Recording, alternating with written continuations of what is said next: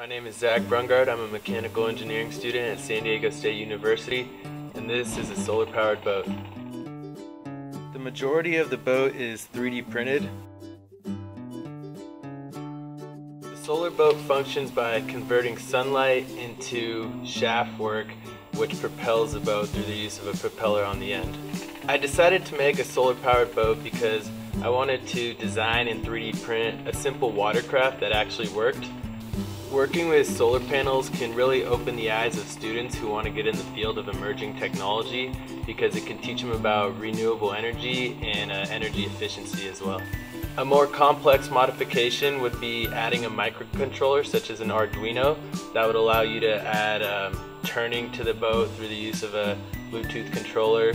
By the end of this project, I really hope people are able to understand the concepts of 3D printing a solar-powered boat. But all in all, I just hope everyone has fun with it and realizes how great 3D printing can be. Thanks.